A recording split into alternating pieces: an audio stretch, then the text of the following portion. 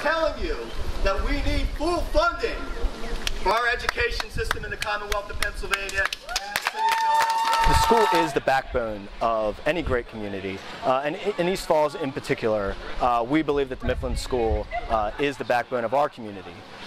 And we think that for strong neighborhoods to exist and for a strong city to exist, we need a strong education system, and that really starts here on the ground floor at our local schools. They need to know that we're not going anyplace. We're going to fight for education, we're going to fight for our neighborhood school.